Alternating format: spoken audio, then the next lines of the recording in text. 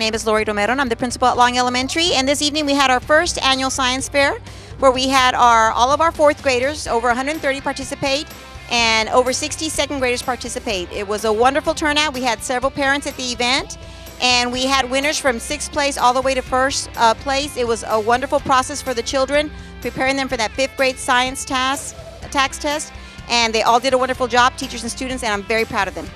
Hello, I'm Miss Alanise, a 4th grade teacher here at Long Elementary, and all of this behind me is the work of our awesome 2nd and 4th grade students. I'm actually very, very proud and impressed on the work that they did. They really put in a lot of effort, 6 weeks worth of work, so I'm very surprised. They did an awesome job.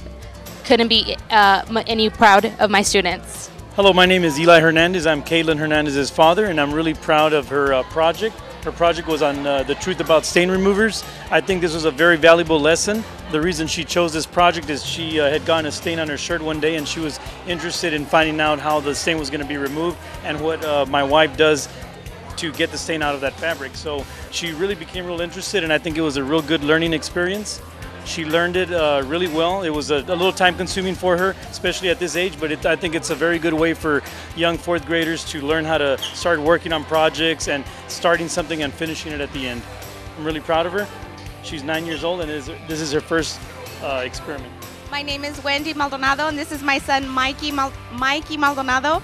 I'm very proud of his project that he did. I'm very proud of him.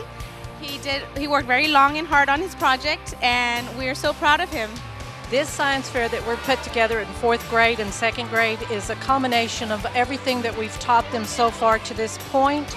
The students have worked extremely hard. They were very excited. They love science and they can't wait to come to class every day.